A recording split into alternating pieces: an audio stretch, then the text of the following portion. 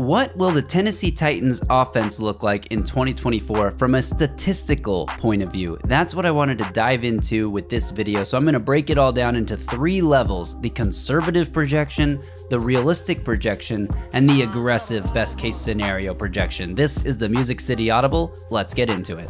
Oh, welcome everyone to another episode of the Music City Audible podcast presented by Broadway Sports Media in partnership with 440 Sports. I'm Justin Graver doing a solo pod today projecting out statistics for the Titans offense in 2024. Thank you all for tuning in. If you're watching this on YouTube, we really appreciate it. If you're just listening to the audio version, highly recommend you head over to the Music City Audible YouTube channel and watch this one as a video because it's very numbers heavy, it's very math heavy, and I'm going to put all these numbers up on the screen so it'll be a lot easier to follow along if you're watching versus just listening. So if you are watching on YouTube, I appreciate it. Make sure you hit that subscribe button, give this video a thumbs up, and turn on alerts so you get a notification every time we drop a new video. All right, let's get into some of these projections here. And what we're looking at is we're projecting out what the Titans offense is going to look like based on numbers, based on calculations. This is a very mathematical heavy approach. I'm not just coming up with numbers off the top of my head and saying, oh, I think Will Levis will throw for about 4,000 yards and 30 touchdowns because I have mathematical calculations to back up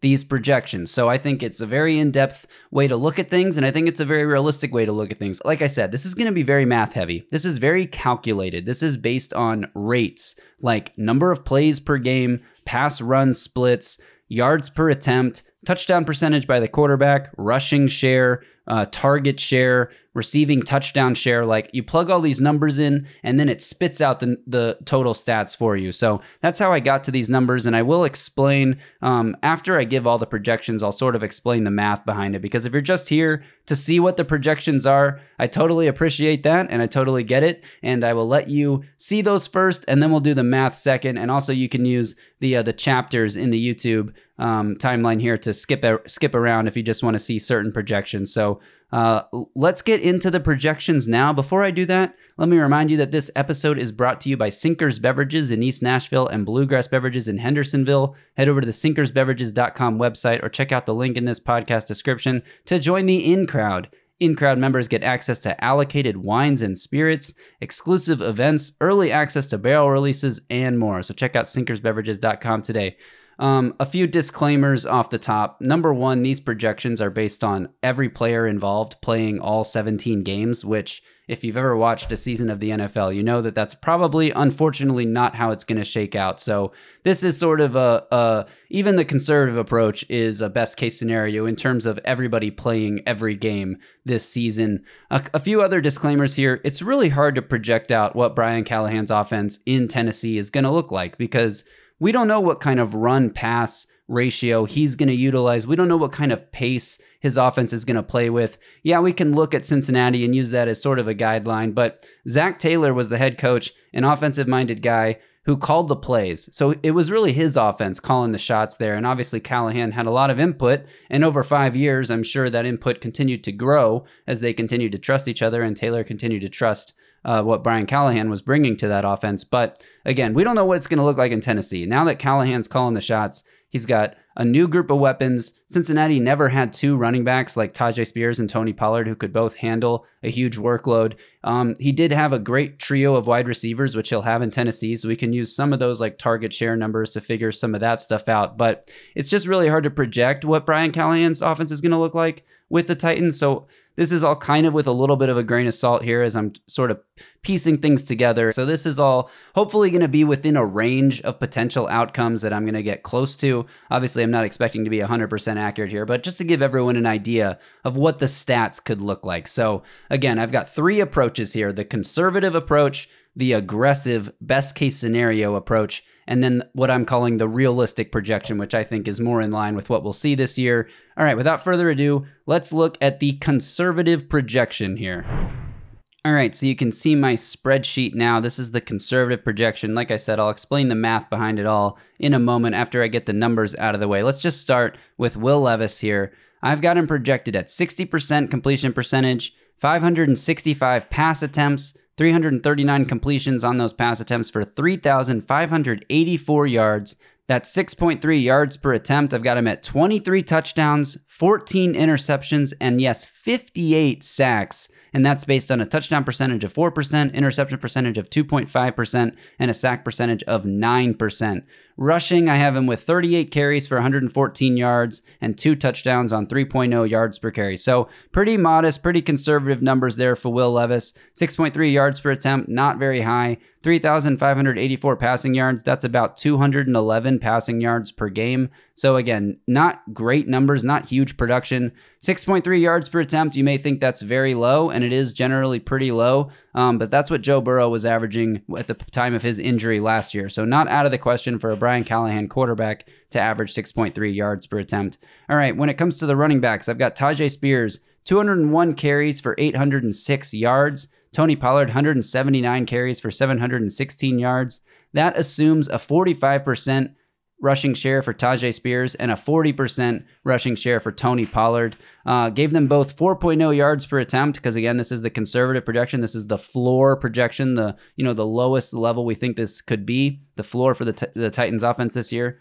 With a 3.5 rushing touchdown percentage for Spears, that would give him 7 rushing touchdowns. With a 3.0 rushing touchdown percentage for Pollard, that would give him 5 rushing touchdowns.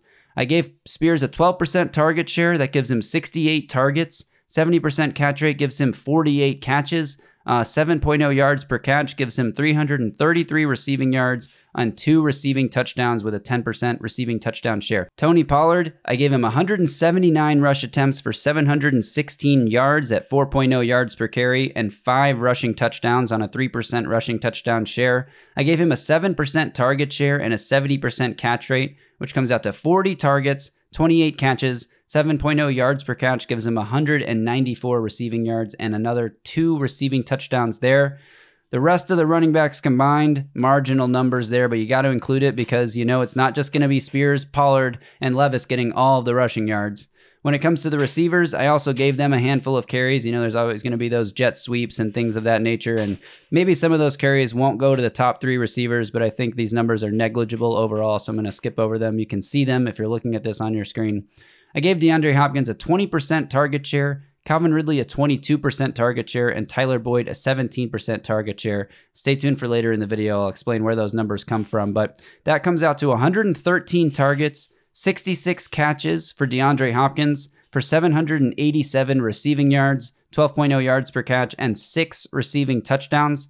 Calvin Ridley, I gave a 22% target share, like I said, is 124 targets, 68 catches for 855 receiving yards on 12.5 yards per catch, and 7 receiving touchdowns for Calvin Ridley. Tyler Boyd, 96 targets, 61 receptions for 666 yards, 11.0 yards per catch, and 2 receiving touchdowns. Treylon Burks and the rest of the wide receivers, pretty negligible numbers. You can see them on your screen if you're watching along. Skip over to Chig Okonkwo, who I gave a 12% target share to, 68 targets, 41 catches for 448 receiving yards and 3 receiving touchdowns. And then Josh Wiley and the rest of the tight ends will also have some receiving yards in there. So this is based on a 63 play per game offensive pace with a 60% pass percentage and a 40% run percentage. I got those numbers based, I sort of just, this is sort of arbitrary, but keeping it conservative, I thought the Titans would run fewer plays maybe than what Brian Callahan is hoping for. When Brian Callahan was offensive coordinator of the Bengals for 5 years, they averaged 65.9 plays per game over the course of 5 seasons, just under 66 plays per game. The NFL average last year was 63, just about plays per game. So I think 63 plays per game for the Titans is, if Brian Callahan wants to run at a 66 play per game pace, but the offense can't sustain drives as well, or the defense isn't getting off the field as much, they may run fewer plays, and that's how I got to 63 plays per game. 60% pass to run split.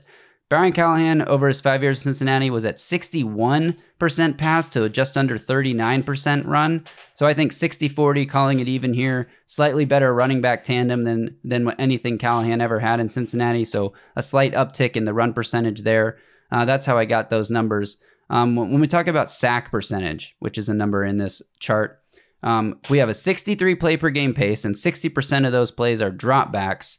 To get to the actual pass attempts, we got to figure out how many of those dropbacks are scrambles and how many of those dropbacks are sacks. So I have Will Levis's scramble rate from last year, 3.16%. I think that takes a slight downtick with better pass protection, with better passing concepts that get the ball out of his hands faster. Gave him a 3% scramble rate. That would be 19 scrambles over the course of the season.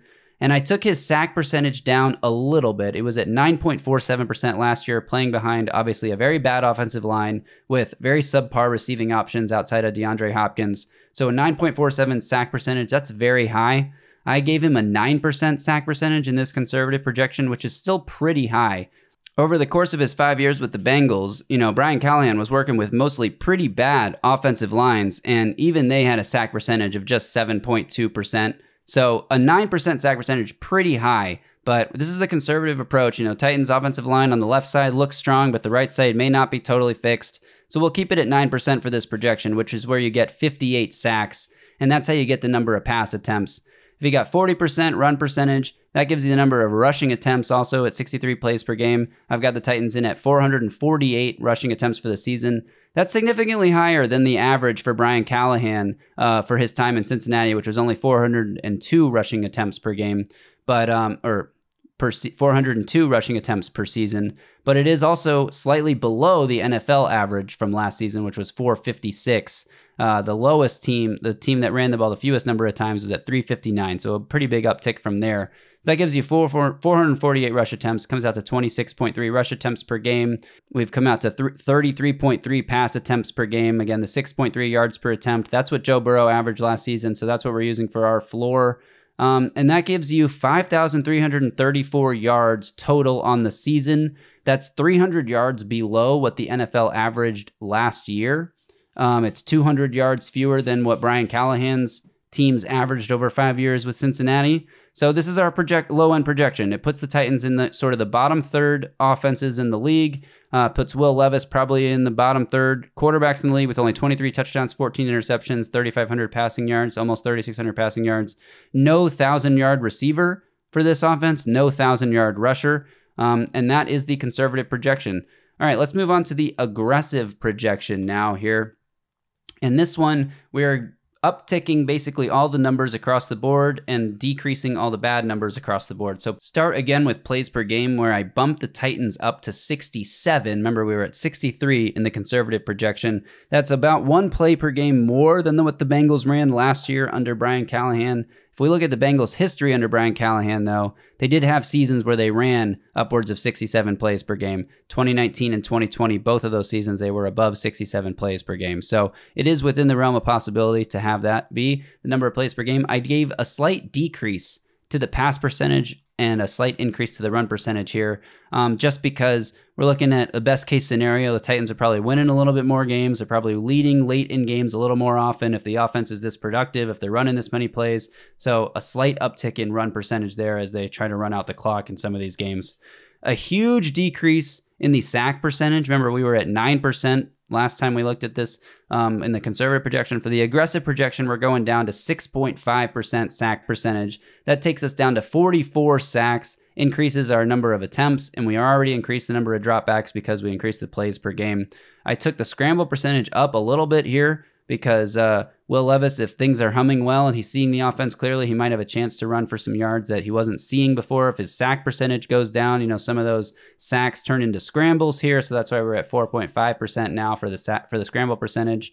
So let's get into what these changes to the pace numbers do to the overall stats. I also increased Will Levis's yards per attempt quite a bit, up to 7.4. That obviously will increase the number of yards. I increased his completion percentage up to 64.43%. And this one I actually got to by increasing the catch percentage of the receivers and tight ends and running backs across the board. Pushing all of those up obviously increases the completion percentage. That's why it's such a funky percentage here, 0.43%. So all of that together gives you 598 pass attempts for Will Levis, 385 completions, 44 sacks, 4,399 passing yards on the season. That's about 260 yards per game. Again, the 7.4 yards per attempt. I bumped his touchdown percentage up to 6%. I dropped the interception percentage down to 1.5%. We've already covered the sack percentage. So that gives you 36 passing touchdowns and just 9 interceptions. I bumped up the rushing yards per carry. That gives him 42 attempts for 190 rushing yards and 4 touchdowns. Looking at the running backs here, I bumped up the yards per carry here. They're already getting more attempts because the Titans are running more plays per game at a slightly higher rushing percentage. So at 4.2 yards per carry for Spears and 4.5 yards per carry for Pollard, with the same rushing share here, that gives Spears 224 carries for 940 yards, Pollard 199 carries for 895 yards. I bumped up their rushing touchdown percentage as well, which gives Spears 11 touchdowns, Tony Pollard 9 touchdowns. That's on the ground. When it comes to receiving, I gave a slight decrease to Tajay Spears' target share so that I could give Treylon Burks a slight bump. But we are going with 11.5% target share now for Spears. That's 69 targets. An improved 75% catch rate gives him 52 catches. An improved 7.5 yards per catch gives him 387 receiving yards and 4 receiving touchdowns. Tony Pollard, 199 carries for 895 yards. So again, we're keeping with that very much 1A, 1B backfield split. And the disclaimer here when it comes to the running backs is I don't know how Brian Callahan's going to use these running backs. Tony Pollard could be the 1A. Tajay Spears could be the 1B. You could flip these numbers. The RB3 may get a lot more carries. Will Levis may not run as much. The receivers may not get any carries outside of a few handful of end arounds. Maybe one of these guys establishes themselves and takes over a 60% rushing share. But for now, we're going to keep this 1A, 1B split here, 45 to 40. So anyway, Pollard, 199 attempts for 895 yards on 4.5 yards per carry. And again, the slight bump in rushing touchdown percentage gives him 9 rushing touchdowns. In the receiving game, 7% target share gives him 42 targets. An improved 78% catch percentage gives him 33 catches. And an improved 8.0 yards per catch gives him 261 receiving yards and 4 receiving touchdowns. So higher numbers across the board, which is what you'd expect from the aggressive projection. Still no 1,000-yard rusher, but again, you make this number 50% and you make this number 35%, and bang, you got a 1,000-yard season for Pollard. So these numbers, you got to take them with a slight range on both sides here. This offense could have a 1,000-yard rusher. It just depends on how the carries are split. Even at and I mean that by saying this offense at these rate stats could produce a 1,000-yard rusher if the distribution was slightly changed. All right, moving over to the receivers. Again, Hopkins 22% target share. That is bumped up from where we were in the conservative approach. Ridley 23% target share. That is bumped up from where we were in the conservative approach. And Tyler Boyd, 15% target share. That is a downtick from where we were in the conservative approach because I wanted to give an idea of what it would look like aggressively. You're attacking maybe more downfield. You're giving less targets to the slot player and more targets to the 2 elite outside receivers. So that's why the change in those target shares. That gives Hopkins 132 targets. A higher catch percentage gives him 80 catches for 1,003 yards on a higher yards per reception of 12.5. 9 receiving touchdowns now that Will Levis's touchdown percentage has bumped up. There's more touchdowns to go around. So although the receiving touchdown share didn't change, now Hopkins is at 9 touchdowns when he was at 6 in the conservative projection.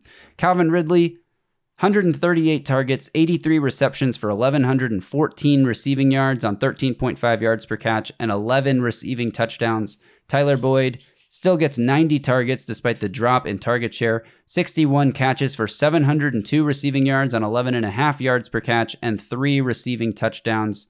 Chig Okonkwo in this projection, 72 targets on an improved 65% catch rate, 47 catches, 583 receiving yards, and 4 receiving touchdowns. So that is the aggressive projection. That puts the Titans at 6,500 total yards.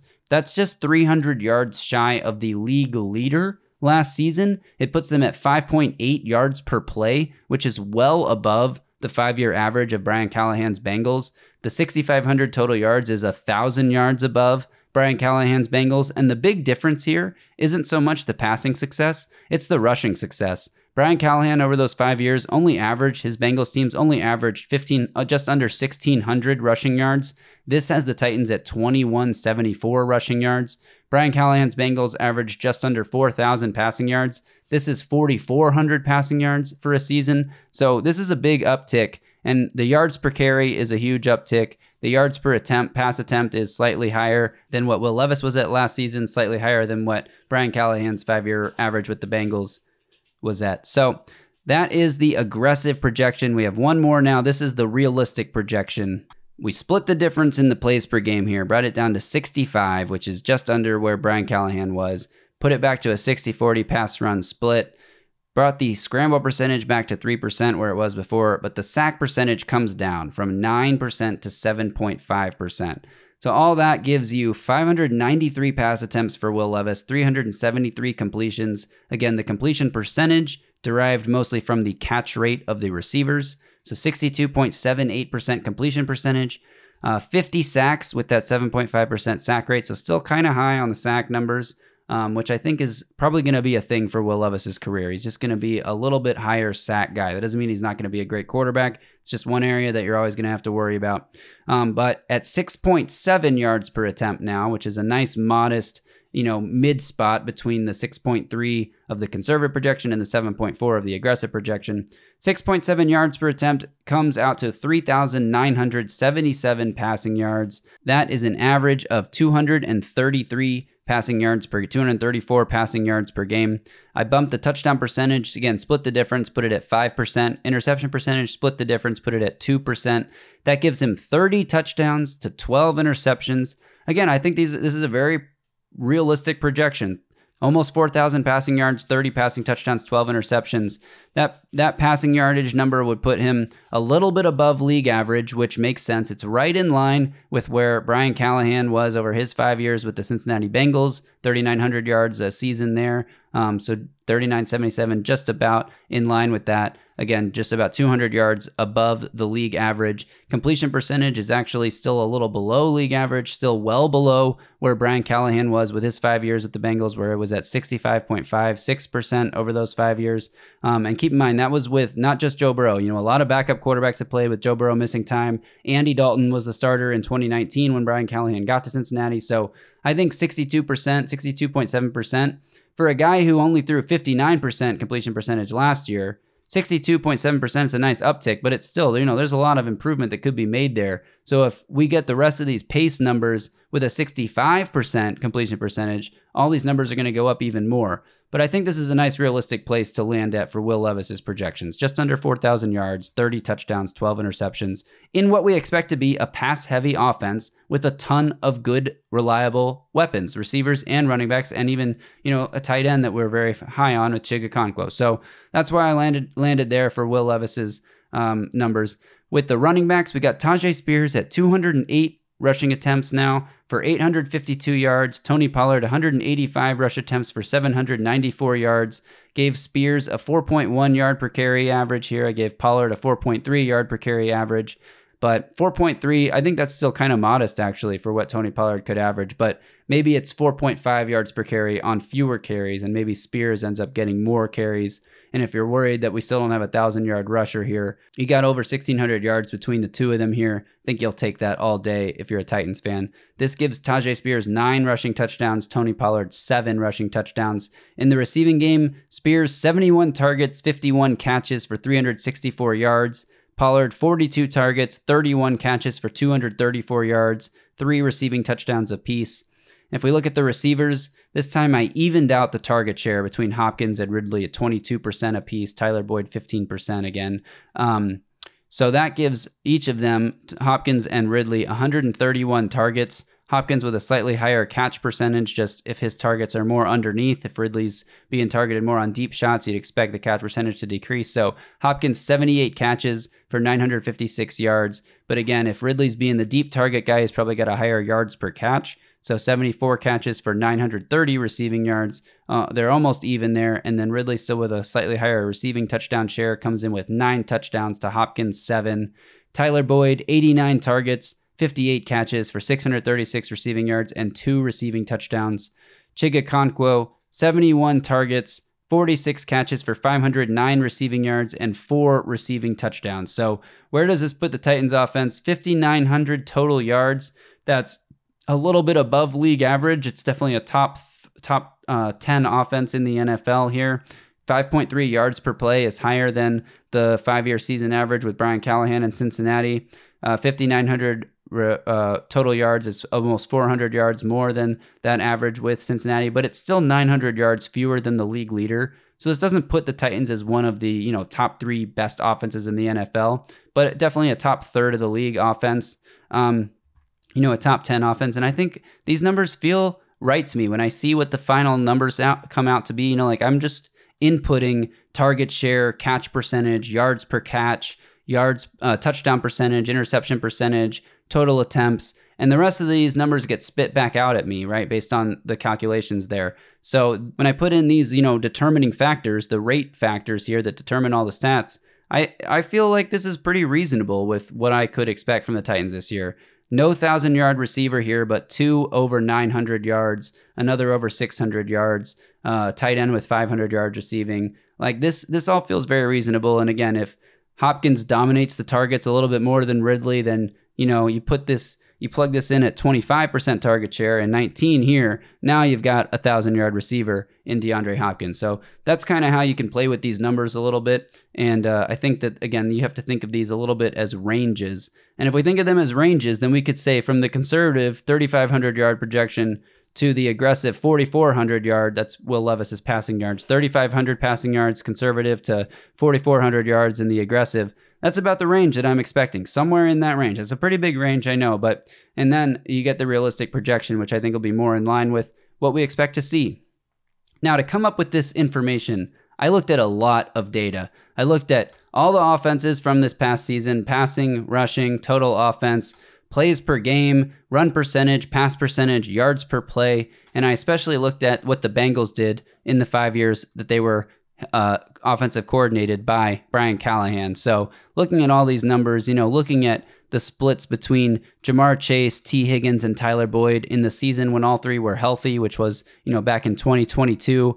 Chase had a 22% target share, Higgins an 18% target share. But you also have to account for, guys like DeAndre Hopkins, who last season had a 28% target share in this Titans offense. Calvin Ridley with the Jags last year under Nick Holtz, who is now the offensive coordinator for the Titans. He was the passing game coordinator for the Jags. Last year, Calvin Ridley under Nick Holtz had a 22% target share. So I expect that to be something that stays relatively steady. Hopkins at 28%, that's super high. The Titans didn't have very much target competition last year. He was their only real, reliable receiver, and Will Levis and him developed a quick connection. So I don't expect it to be nearly that high again this year, but things like their catch percentage, not just from last season, but their career catch percentage is how, in the realistic projection, I gave a 60% catch percentage to Hopkins, 57% to Ridley. For his career, Hopkins is a 61.5 catch percentage. For his career, Ridley's actually higher, almost 63%. But again, you look at last season when Ridley was at 55.8%. So for the realistic projection, putting him at 57 sort of splits the difference between his career average and last year. Just feels right to me. There's a lot of numbers that went into this projection, from receiving touchdown share, rushing touchdown percentage, target share, all these numbers, yards per attempt, yards per catch. Again, the yards per catch numbers are pretty low across the board too. If you look at what Hopkins has done in his career, what Ridley's done in his career, what Boyd's done in his career, 11.7 for Boyd over here on the outside. This is Jamar Chase. This is T. Higgins. So anyway, a lot of work and a lot of research went into this whole thing. But those are my projections. I will post a link to this Google Doc if anyone wants to just click through it and look through it more in-depthly at all the different numbers that are in here.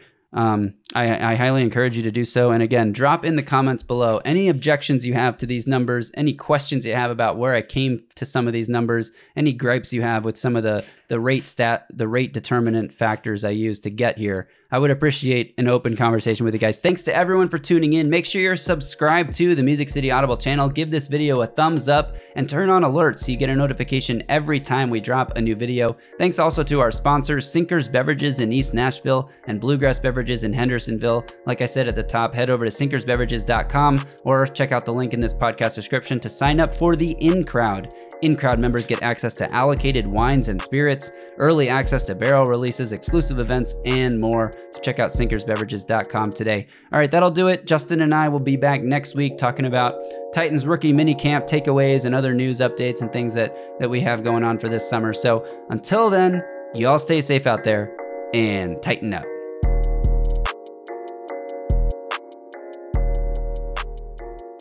A Broadway sports media production.